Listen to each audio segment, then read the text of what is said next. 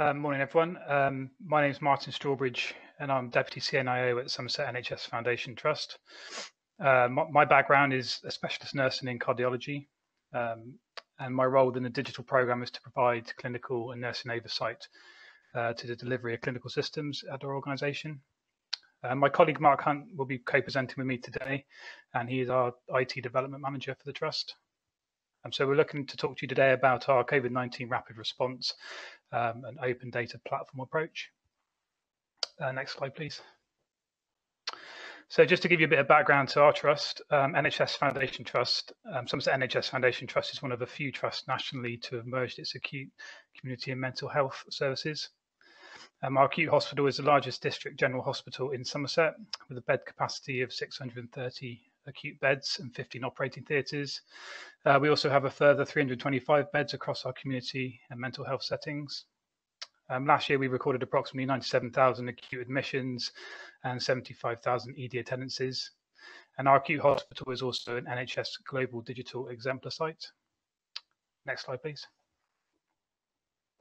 So just to give you an overview of our challenges during COVID-19, primarily our challenge from a business perspective was an introduction of a clinical and operational risk in the form of COVID-19. This risk had the potential to bring with it acute pressure on our bed capacity and direct clinical risk to patients and staff in terms of the potential for nosocomial transmissions. So this posed a question to us, how do we go about coordinating our care, optimising our bed capacity and critical care capacity during such a pandemic? So as a digital programme, our challenge was to build at pace a useful tool set to support this clinical work, keep staff safe, maximise our bed capacity, and monitor clinical data such as oxygen requirements within our organisation. Next slide, please. So what do we do? The principles to our approach to this challenge was an agile co-design process, which was essentially a collaboration between our digital teams and clinicians with an ethos of iterating at pace. We looked to develop a spectrum of tools that would cover direct care, patient follow-up, and operational oversight. Our primary focus from a front line was to fit in with existing flows or introduce a flow that was value-adding and required zero to low training requirements. The key to the success of this approach was to collaborate with small groups of clinicians in order to maintain a focus on producing, editing prototypes with a 24-hour turnaround on iterations, or in some instances even less than this. We very much adopted an appetite to fail fast in this process, and we were okay with that because this failure came at low cost to the organisation. However, if successful, would bring massive benefit. The solution was integrated into our Trust portal, the Better platform, which was already being utilised as part of our EPMA solution, and we focused very much on a continual improvement, and this solution was taken from start to finish in approximately 2.5 weeks. We now want to share a short video clip with you that steps you through some of the solutions that we have designed and implemented. And there's some cameo appearances in this video from Tom Edwards, our Associate CCIO, and Barney Kyle, who is one of our ICU consultants. So if you could play the video, please, Karis.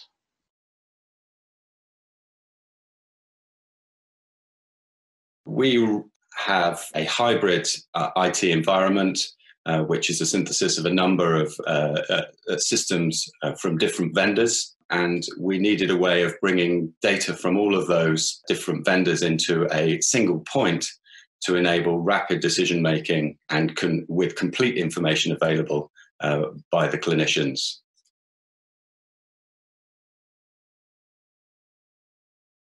We have a team of specialist nurses that are providing the results notification. We have a team of research nurses who have been repurposed from their usual trials activity, who are now using our data collection tools.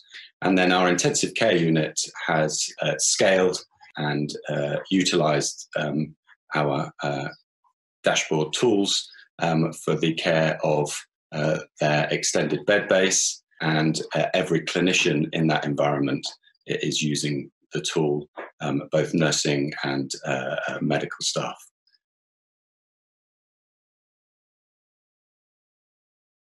We'll start with the discharge results notification team. This gave us a system by which we could be confident that we had the full set of patients that had been swabbed who had been admitted who had not yet been provided their results. We had all of their results immediately to hand, and we could notify them and then mark that task as complete in real time for vast numbers of patients, as you could imagine. For the research team, this provided us a means for capturing data items that were not captured but were required either through the trials or through the national reporting tools in a way that would have otherwise required many pairs of hands and boots on the floor going from ward to ward, patient to patient in an environment where we were trying to minimize face-to-face contact as much as possible. So this enabled but also kept staff in a safe in a way that wouldn't have been possible without this system. And then finally, the intensive care team have used this to provide an invaluable oversight tool of their expected large number of patients. It enables them to work in an MDT environment, certainly with social distancing and also remotely.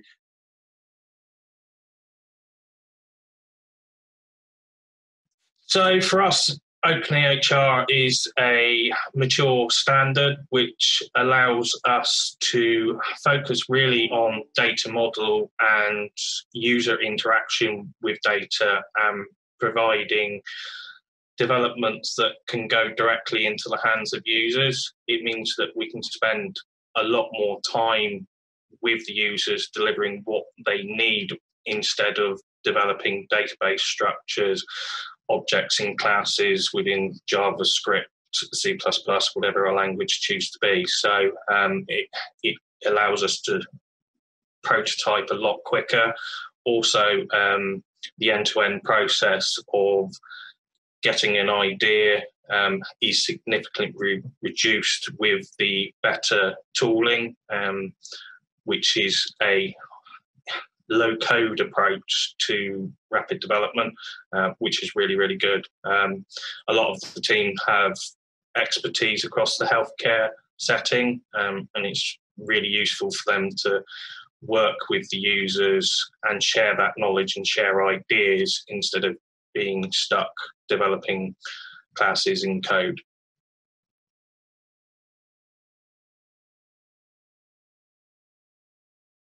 As sort of time progressed and we had sort of new information, we were then able to pretty rapidly drop things into place to capture those other bits of data.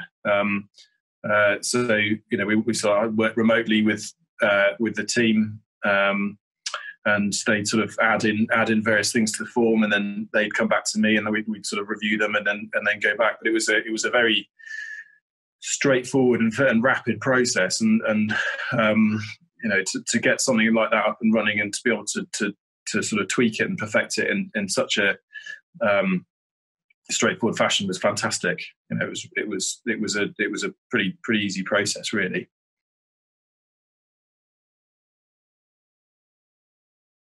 So myself, as the sort of the clinical side, we had.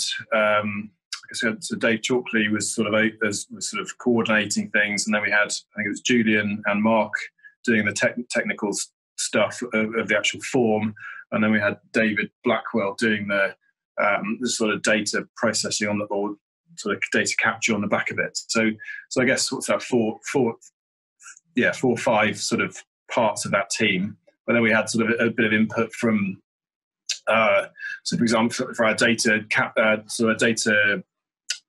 submission team to say, well, what information is it you need? How can we best present that to you? What's the exact nature of that bit of data? So we had some input from them as well. But it was that sort of interpretation of what the different requirements from those different groups were, and working together and working out how that could go into the form, and it all worked pretty well. We managed to sort of come up with solutions to all those things. Hi all. So yeah, as Martin introduced, I'm Mark Hunt, the IT development manager here at what used to be Taunton and Somerset, but now is Somerset Foundation Trust. So just to give you a bit of a background of where we've come from a technology point of view and what enabled us to be able to react quite fast during this time. So the Trust is a history of best of suite systems, but even though we've chosen or tried to choose the best of suite systems, we've not always had open access to the data. And we knew as going forward as a digital exemplar, we had to change that. And the procurement of the EPMA solution gave us the opportunity not only to buy a really good EPMA solution, but actually it was built on an openEHR platform, which from a technical point of view, we could see could be really powerful in regards to building a clinical data repository and really take our digital ecosystem to a new level. With new technologies, there's always critics. It's a completely different way of doing things, not just buying a point solution, but buying a solution that enables future development. So, but through forward-thinking clinical and technical team, we managed to convince the organisation to take a leap of faith.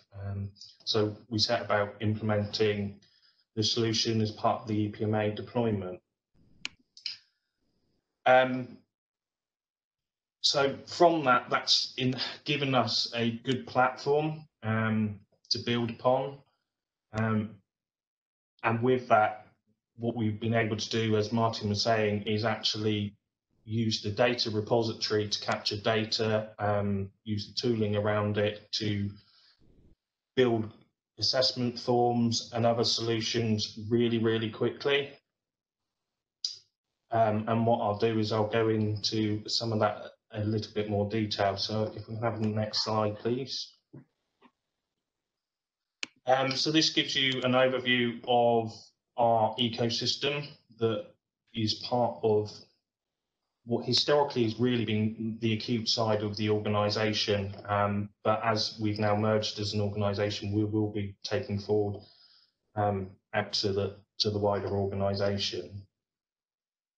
So at the core in the middle there, we have our trust integration engine that talks all the common languages, HL7, FHIR, JSON, custom APIs, etc. And that's really key for continuously exchanging data, not with just the openEHR system. Oh, there we go.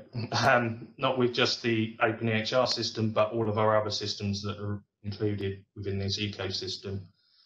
On the left-hand side, we've got our best-of-breed clinical systems. That's not all of them. That's just some of the key ones. I think one of the ones that I will call out here is Patient Track. So Patient Track is an observation system. It does do other things as well, but we've implemented it for observation. And the rollout of that actually began at the beginning of the year, and then COVID struck, and it was a decision point of do we stop that or do actually we continue to roll forward with that. And the organisation took the decision that having observation data was really important, so we rolled that out. That is now live across the organisation, and we're able to pull that data into the platform.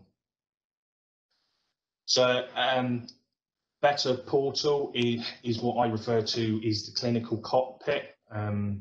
So that's where we're trying to drive initial clinician viewpoint of data, and then from there branch out into those specialist systems where it's appropriate to do so. As you saw on one of the slides earlier, we implemented Power BI. It was a tool that we had available. It was something that we had skill set for, so it was just the right choice for us. On the right-hand side, you can that's really about our wider integration. So we've got the Somerset Integrated Digital Electronic Record, referred to as SIDR. We've got the mental and community systems, which now as part of the merger, we're actually starting to pull that data into the platform, as well as some of the other national systems like GP Connect, Mesh, etc. I think just from a technical point of view, my final point really is clinical services change. openEHR platforms and solutions within our ecosystem do not just directly provide an answer to the clinical needs today. They enable the ability to provide solutions for today, tomorrow, and future needs. And I think from a technology point of view, that's really key. So just from learnings and what we need to be able to do going forward, obviously we've got a highly flexible, capable platform there from a technology point of view. And kind of the theme for today, really, we've also recognised, and that's the ability to prototype fast, fail, and iterate directly with clinical people and technical people, and just bring those teams together directly, working together. One of the stats that we had 83 iterations of one of the solutions in 48 hours, which is really, really high, but that was due to that direct engagement. And that's the sort of thing that we want to take forward.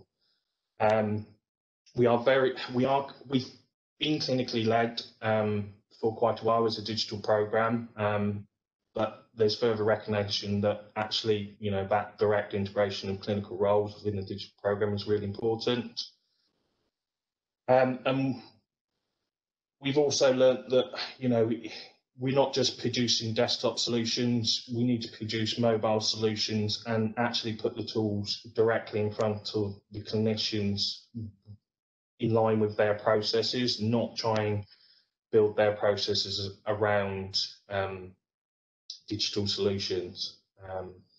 And really, we hope that this will accelerate our transformation journey as we come towards the end of the digital exemplar program. But from our point of view, that's not the end. We've still got a lot of work that we need to do. Next slide, please.